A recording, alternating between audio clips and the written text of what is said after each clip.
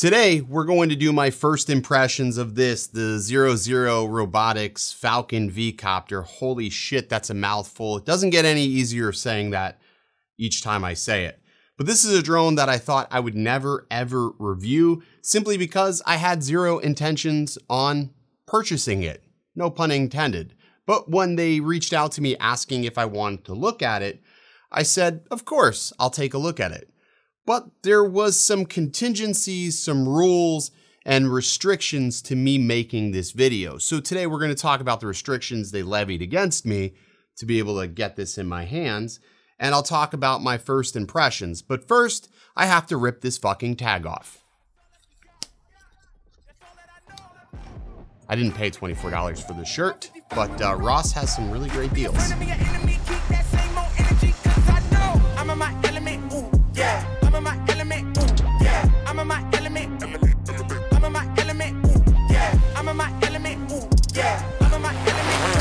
Woo.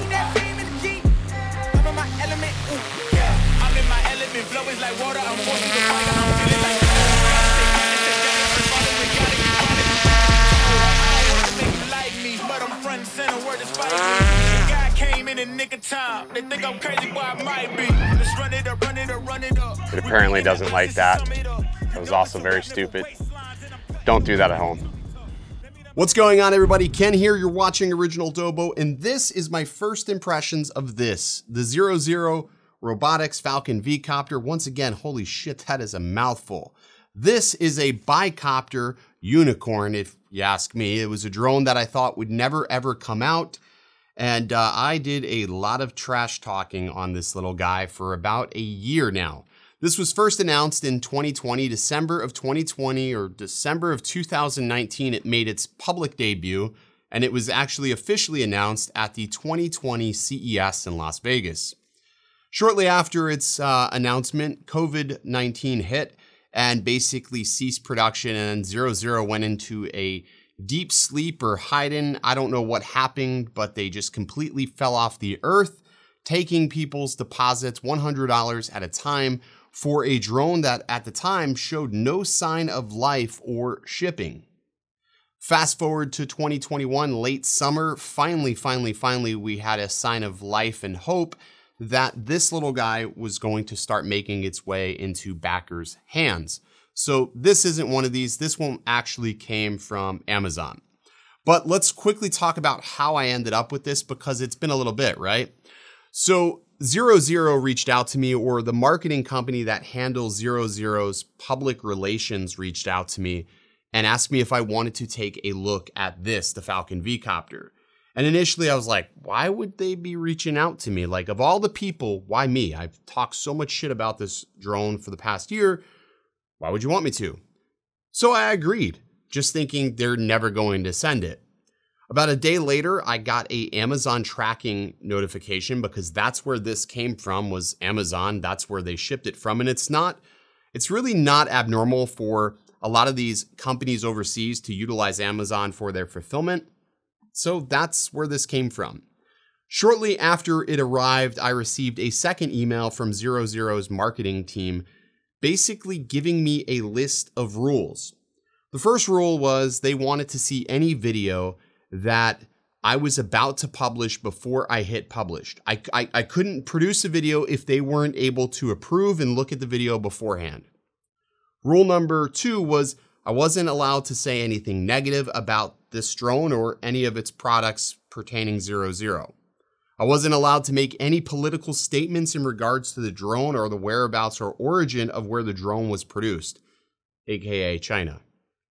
And I wasn't allowed to make any references or comparisons to any competing companies such as DJI, Autel, Unique, or any other drone manufacturer that directly competes with 00. Okay? And then the last piece of it was they wanted to give me $200 via PayPal for my compliance in this matter. And oh, by the way, they didn't want me releasing any video until July 7th because they're about to do a massive blowout price reduction on these to about $7.99, because let's just face it, nobody's buying these things and they are sitting on shelves. Rightfully so, because there's a lot better drones for people to purchase. So if you don't want to watch this entire video, you want to know my full thoughts and opinions on this, I'll just get that out of the way right out of the gate so you don't have to watch the whole video. It's a cool drone, but don't buy it. Pretty simple, right? For everybody else, buckle up, sit tight. Let's get into my first impressions. So first impression upon picking up this drone for the very first time, and this is not the first time I've gotten a chance to see it. This is just the first time that I can see it, and if I break it, I really won't feel bad.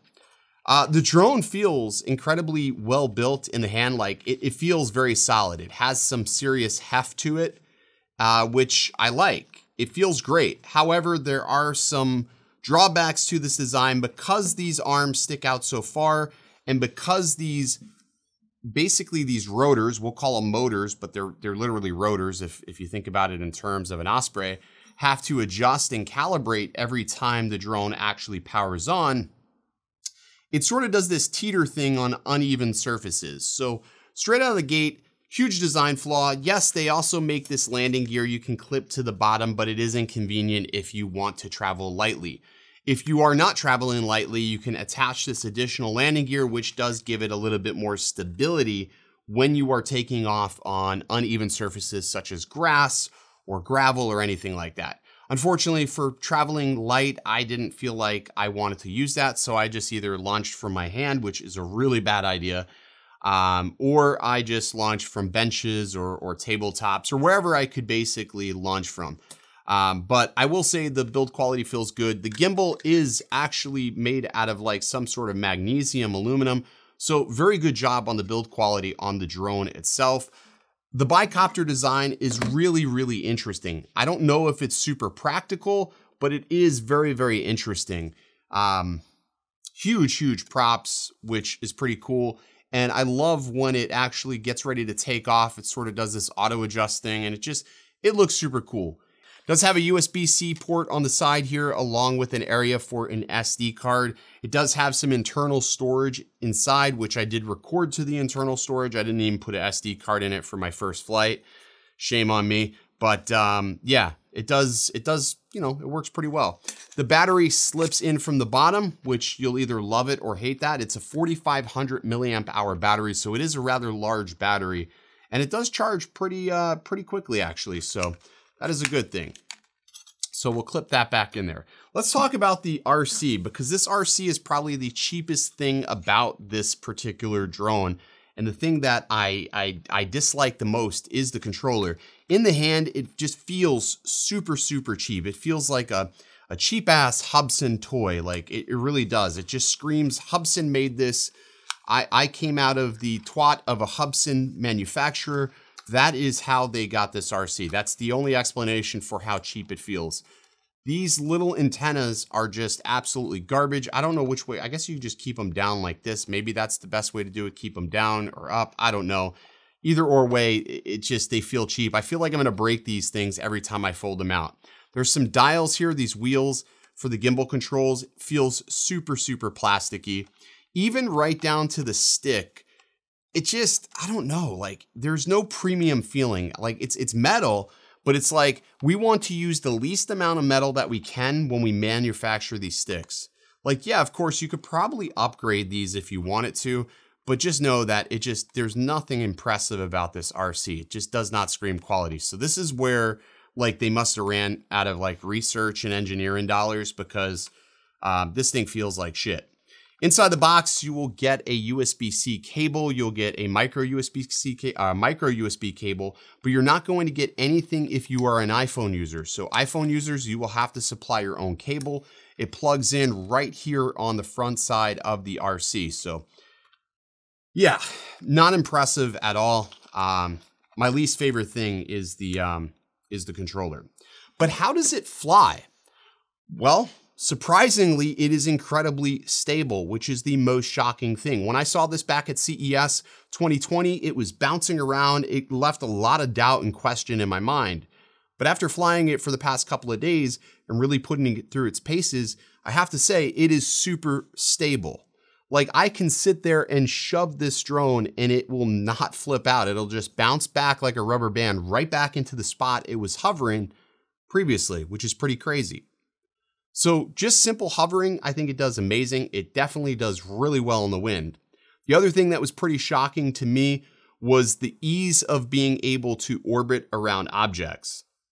Now I'm going to put a caveat on that because orbiting around objects with it does well, but there's often times where the gimbal just sort of loses itself and it has like this little glitch sort of in the orbit. It's not like totally smooth. The drone itself orbits really nicely. However, it feels like the gimbal is not keeping up with the drone per se. So that is something that they do need to address. But I mean, it does orbit really, really nicely. I feel very, very confident with that. And maybe that has something to do with the fact that there is 2 rotors instead of 4 props. I think that may have something to do with it, but it was definitely a lot easier. As far as the range of this drone goes, they say it's 7 meters or 7, yeah, is it 7 meters? It's like 4.7 miles is what they're claiming. I think it's 7 meters or something to that effect, 7 kilometers. But anyways, it's 4.7 miles is basically what it breaks down to when I did the conversion.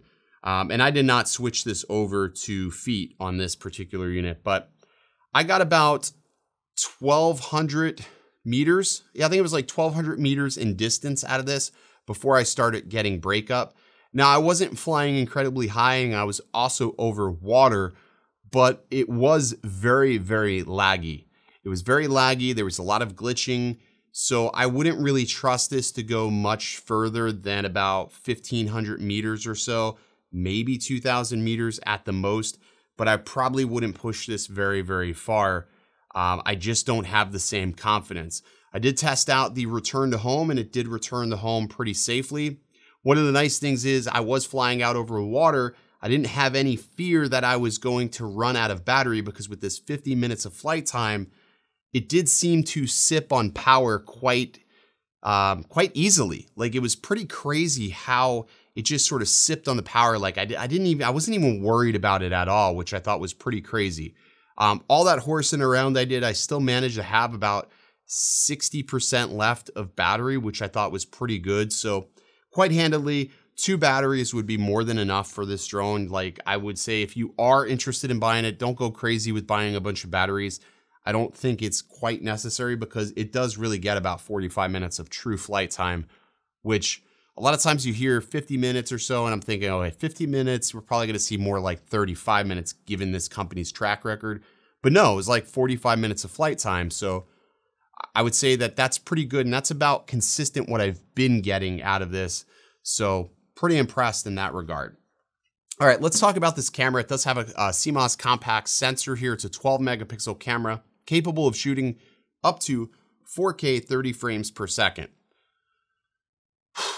This is where I really think the biggest drawback comes when it comes to this drone is the fact that we're so used to having such high-end specifications, such bleeding edge specifications, that this drone was launched with yesterday's specs. And because it has yesterday's specs, it's just not as tangible as if it would launch with a camera that was far more impressive.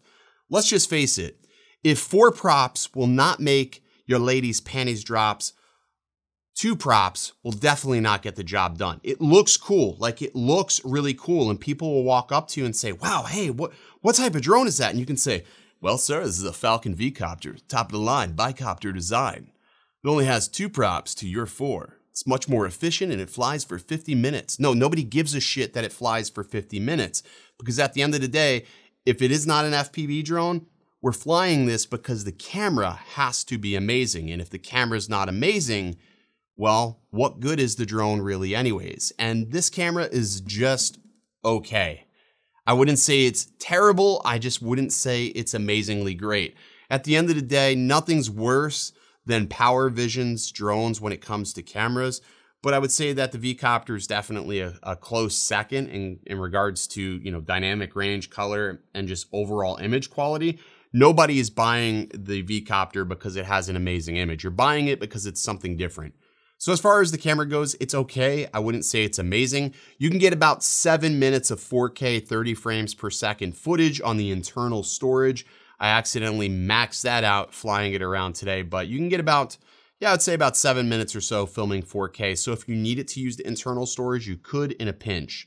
But yeah, overall first impressions, I mean, It's cool. It's definitely cool. It's got a cool factor to it, but it's not something I would suggest the vast majority of pilots go out and buy. Not at the price point of $9.99 right now, not even at $8.99. $7.99, you're getting a little warmer. $6.99, maybe. It is a collector's item at this point. It would be cool to have, but you drop that price point to $5.99, it becomes a lot more tangible. One thing I will give it to 00 is there is a lower amount of latency with the transmission signal. The transmission is 2.4. It does not fluctuate back and forth between 5.8 and 2.4. It's fixed at 2.4. So keep that in mind that you are not getting the highest quality back down to your phone or tablet or whatever it is that you're using. I was using my iPhone and my iPhone was overheating. And yeah, it was just a really miserable experience trying to use that with this RC today.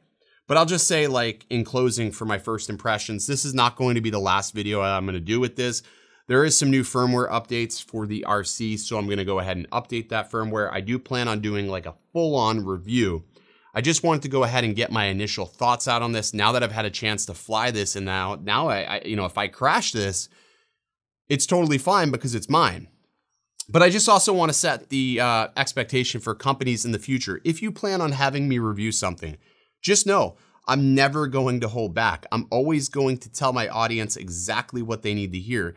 And if I wouldn't spend the money for it, I sure as hell don't expect them to spend the money on it either. And this, while it'd be cool, it's just not something I could honestly and openly say, go out and buy. I just can't. It is cool, but it's not purchasable. It's just, I wouldn't do it. Not in 2022. There's too many great drones out there for a lot less and sometimes a little bit more. So there you go. Falcon V-Coptr, it's finally in the studio. And you know what? 00, I give 0 fucks about your rules in order to review your product. I'm doing it my way. Stay original. I heard they checking for me, no one checking on me, so I had to go run up a check. I got the message on me, ain't no flexing on me, my attorney gon' call and collect. Blessings on blessings for me, my successes only made them envious, they got upset. I had to put all their egos in check. I want the money, the pride, respect, and I heard you. Ooh.